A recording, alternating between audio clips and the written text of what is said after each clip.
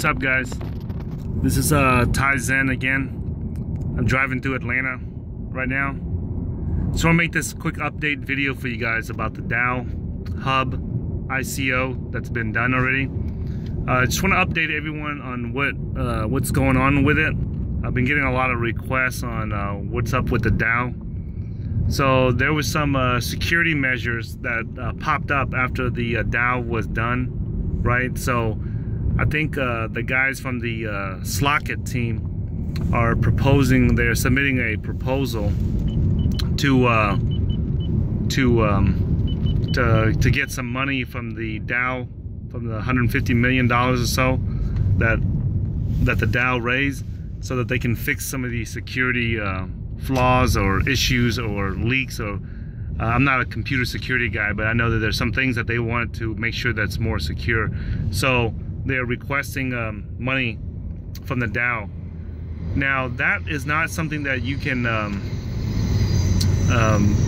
the way that you will have to vote for that is to do it through either your Ethereum wallet or any kind of wallet service, any kind of Ethereum wallet. Okay, so just as a reminder, the DAO tokens are sitting inside your Ethereum account, so you do not need to open up a DAO account to get your DAO tokens. All right, they're sitting inside your Ethereum wallet. If you use the official Ethereum wallet from their website at ethereum.org, then it's inside that wallet. If you use the myetherwallet.com like I do, then it's inside that when you go to log inside your account. Okay, there's a few things there's a few terminology that's confusing everyone. It confused the hell out of me too when I first heard about it, so I had to get leonfu.com to clarify it for me. So there's a word called splitting the DAO. Okay, splitting the DAO means that because this is the first time that they raise money for the decentralized autonomous organization, a corporation that lives on the blockchain, the Ethereum blockchain.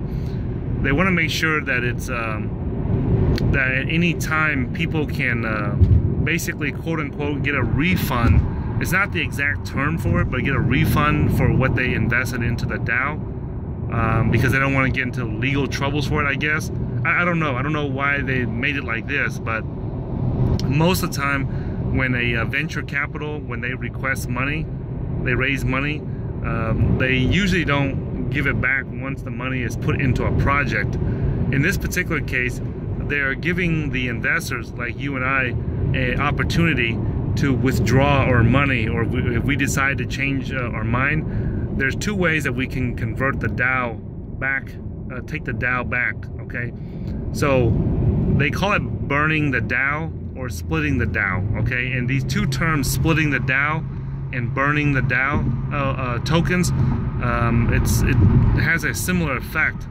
Okay, so one is that you can take the DAO tokens you have and convert it back into ethers. So let's say that you put in 100 ethers and got let's just use a smaller number so the math is easy for me here. Let's say that you put in 1 ether and you got 100 DAO tokens. You can get your ether back by splitting those DAO tokens, and splitting those DAO tokens requires a process called burning them. So when they burn them up, those tokens, those 100 tokens, no longer exist in the Ethereum world. They no longer exist in the universe, and then they reverse the transaction and give you your 1 ether back. This process is done inside your according to my understanding, I have not burned any or split any DAO tokens, but this is done inside your Ethereum wallet. Okay, so once that's made of that feature is made available, it will be done inside your Ether wallet, is my understanding. And for some reason, there's another 2 or 3 weeks that has to pass before you are allowed to split your DAO. The way that I remember this, that's easy for me, is that when you split out of somewhere, that means you are running out of there or you're heading out. So just think of splitting the DAO as getting the hell out of there. Okay, for whatever reason, maybe you don't like you change your mind about investing in the DAO. Maybe you took you put a lot of money into the DAO Hub ICO, and now that it's made available for trading, you don't like the way it's traded. For whatever reason you have, you can split your DAO tokens, and those tokens will be burnt up and they no longer exist, and the ethers will be refunded back to you. That is the most economical and efficient way to do it, okay? Is to burn them. I mean, is to split the DAO tokens. They get burnt and you get your ethers back. The other way to get your money out of the DAO tokens is to go to poloniex.com, and they are a reputable exchange as far as I know, and you can send your DAO tokens there, and you can convert those to Bitcoins, and then from there convert the Bitcoins to US dollars or euros or yens or whatever it is that your country's currency is using, okay? So that's another way.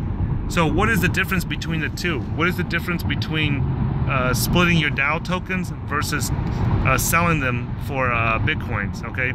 There is a big difference. If depending upon, you have to calculate the price of what Bitcoin is at and what Ethereum is at. So you have to imagine, okay, if you have one ether that you invested into the DAO tokens, you have to ask yourself, okay, if I take those 100 DAO tokens that I have and I can sell it for Bitcoins, how much Bitcoin will I have? And then you have to ask yourself, if I took that same amount of Bitcoins, will I get the same amount of DAO tokens? I mean, will I get the same amount of ethers out of it? And then do the math. And the last time I checked, there was a 13% difference.